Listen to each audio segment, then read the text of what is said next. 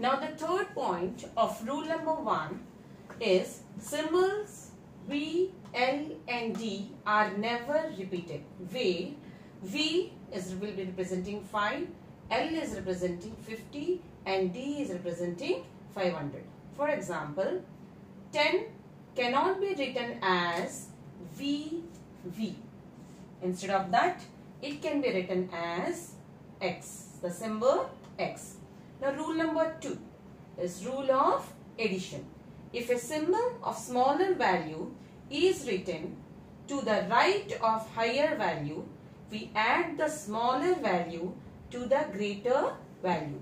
For example, X is a symbol representing 10 and I is the symbol representing 1.